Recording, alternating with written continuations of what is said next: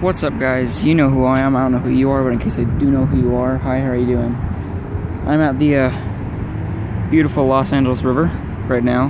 Well, semi-beautiful. Usually there's trash floating around, but I picked a lucky day today, I guess.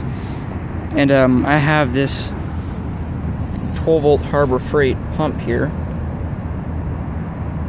that I've got my battery connected up to. Yes, because I'm like a crazy person. I'm right in the middle of the river, and people are walking by the path up top, and they're wondering what the hell I'm doing. But anyway, I just want to give this pump a good test, and instead of wasting water at home, I thought I would just come out here and actually use water that's already being wasted anyway. So, got the hose in there. It has the inlet hose, and I got the pump right here. This is the Harbor Freight Pacific Hydrostar. 100, I think it's around 300 watts, something like that. 300 watt, 300 gallon per hour utility pump.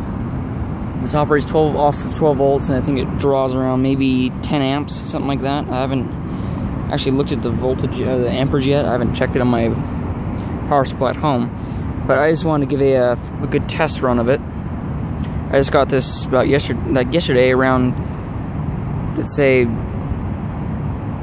11 o'clock, and they're having a Black Friday sale, so I got this pretty cheap. I got this around like $30 something, and that wasn't including a 20% coupon, which I also added to this, so I got it for around 20, I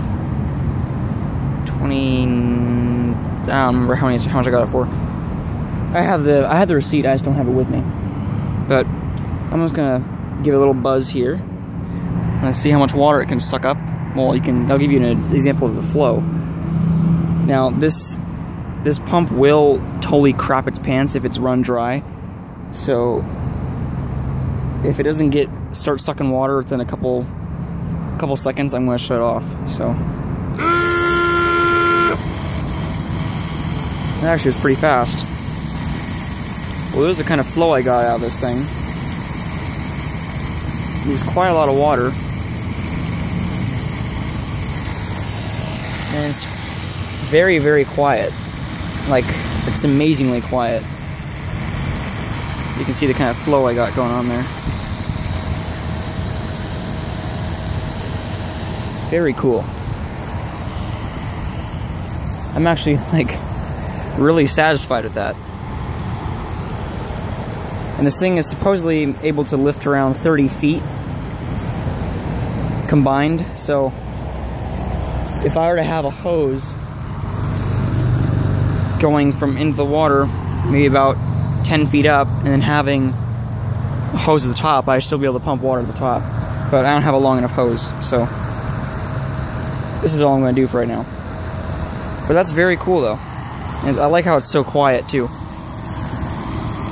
And that flow is kind of impressive. That's a lot of water coming out of that.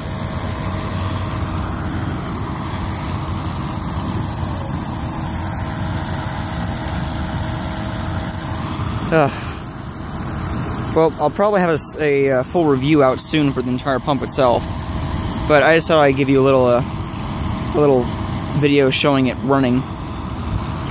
Now, the flow out of this is a little strange. It's not flowing out like straight. It does have a bit of like a spiral to it when it comes out of the hose, which is kind of weird because it is a vane pump, so there's no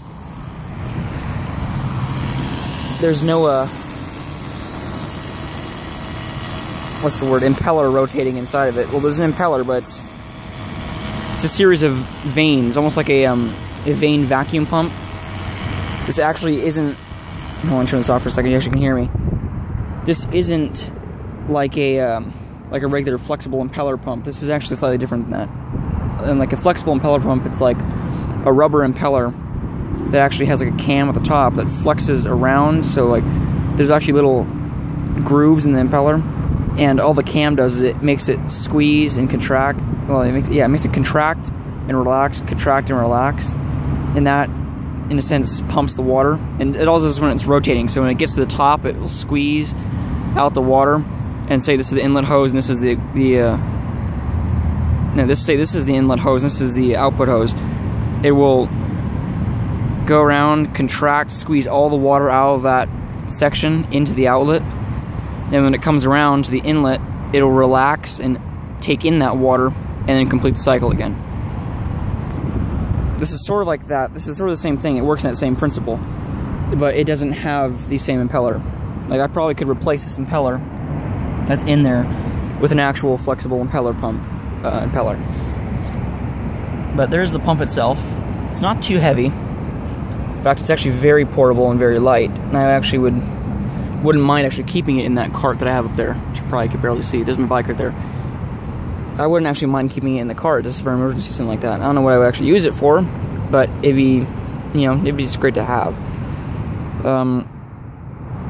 This is going to be my new rain barrel pump, because the rain barrel pump that I have now is a 12-volt bilge pump, centrifugal, and it doesn't really like to operate, obviously, unless you have a check valve in line with the intake hose. So you actually have the water still in the hose in order for it to actually start pumping. And I don't use the rain barrel very often because I like to conserve the water that's in it. So when it drains, when the hose has no water in it, I really don't like to try to go back and suck on the end of the hose and try to prime it again. So this is kind of nice because it's self-priming. Where's the inlet hose? It's just some regular vinyl hose with the nylon reinforcement stranding in it. And then right here I've got a piece of garden hose that's just been cut off, and it's over there. And this is actually the other end of the garden hose. This is a very fancy aluminum female end for the hose. It actually was off this, but I cut it off at different points just so I could continue the hose on. But then I was like, screw it, and I cut this off because it was starting to leak. But I still have the end of this. I gotta connect it. I gotta get like a barb or something like that and make the hose a lot longer. But that's for some other time. But yeah, pretty impressed.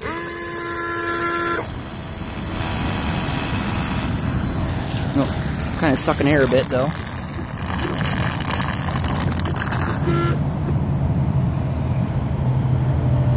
Ah! Let go of my finger. There you go.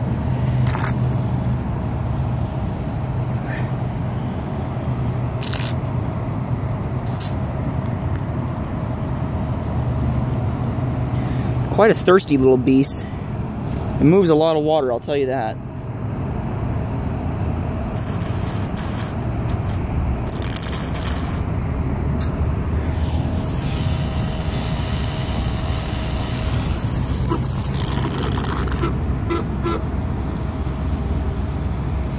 But yeah, I am absolutely impressed with it.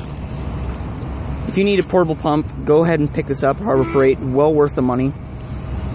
And yeah, not too bad of an investment.